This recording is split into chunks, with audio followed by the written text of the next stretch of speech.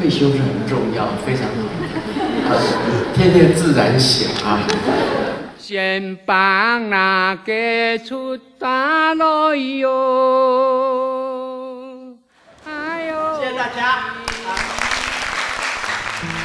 我们常常坐在老师那个小餐桌上对话，那天聊了很多，但我只记得一句：“你来接云门好不好？”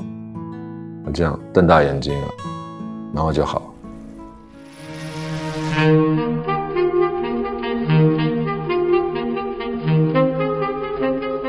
人的心情就很像天上的云彩啊，变来变去，一下狂风暴雨，一下晴空万里。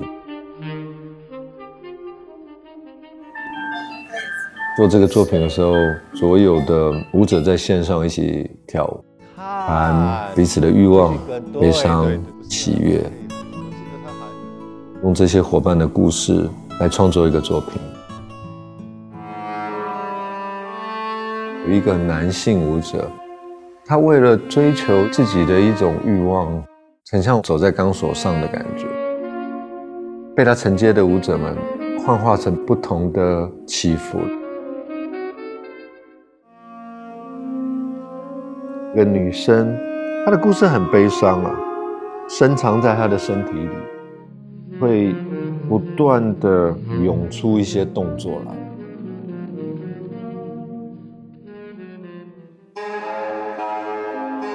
选用了巴赫无伴奏大提琴主曲，清水镜晃，用了4把萨克斯风来演绎，还有选择了空旷的教堂、矿坑、防空洞、下水道。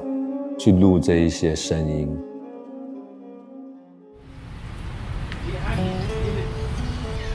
我父亲有一个拖鞋工厂，在台北的艋舺，各阶层的生活都在那里汇聚在一起，真的像街边长大的孩子。8岁去学跳舞，一直都在舞蹈实验班。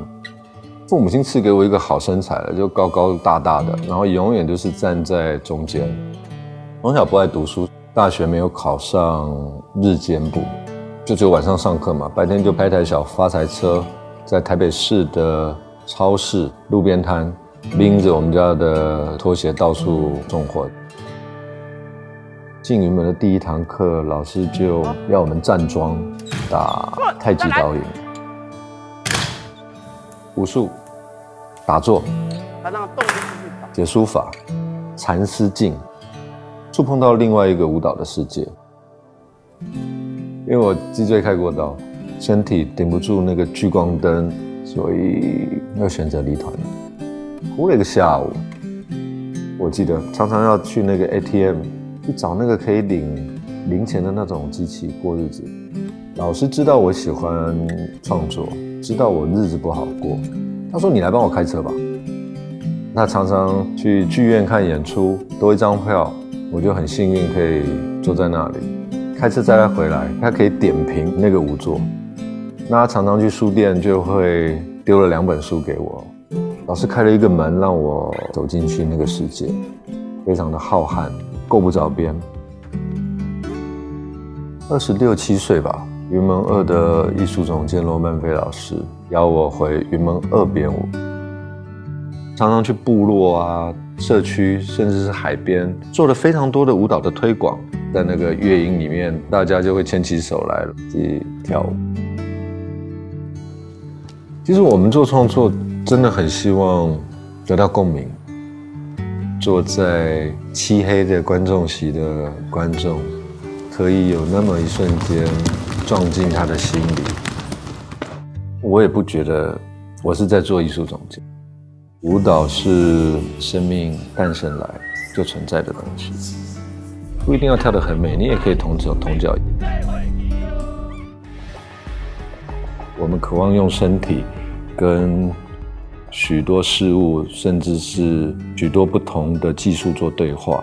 身体的可能性应该要更大，它才有机会去叙述这个时代的故事。